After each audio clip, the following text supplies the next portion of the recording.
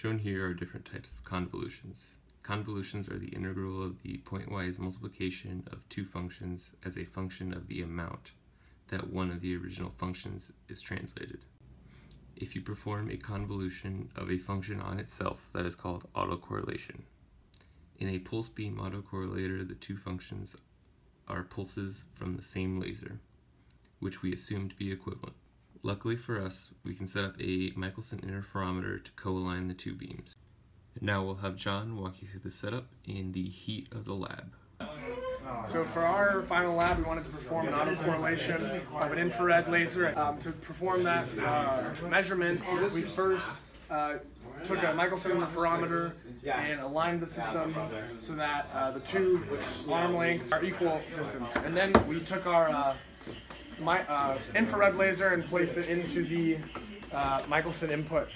The infrared laser is here. There's a fiber optic that attaches to that laser gain box. Then the signal comes into our Michelson, is split at the beam splitter, and reflected back from the mirrors into our photodiode. So by shifting the optical path difference in this arm, we're able to shift the pulse train that travels in this direction with respect to this pulse train.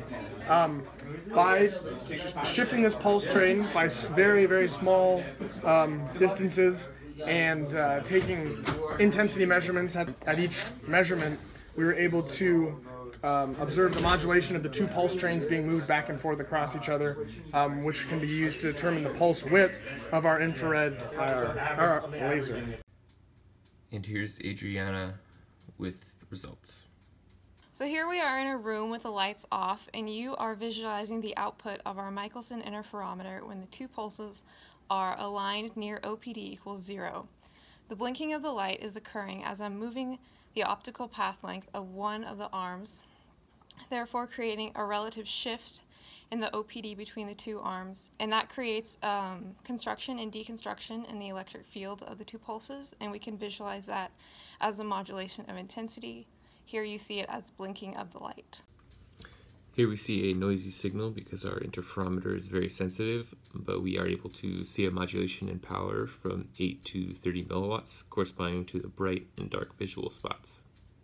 Okay, so you might be thinking, well, you saw the fringes in the blinking of the light. Why can you not measure the pulse of the laser? Well, so let me go over what we just saw. So what we saw was the bright and dark fringes that were occupied the entire detector. So you saw it as a blinking light as the detector went through the bright fringes and the dark fringes.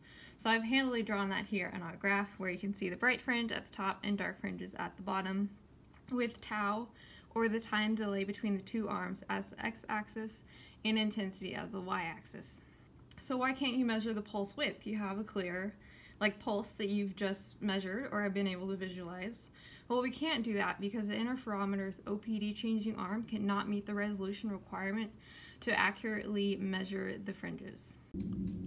Ideally, we would have a piezoelectric crystal constantly run through a small enough scale hooked up to an oscilloscope that would measure an envelope like this. Then we could relate the electric field full width half max to determine the pulse width according to the shape of the graph. There are many shapes the results could look like, but the Gaussian and the Sech are the most common.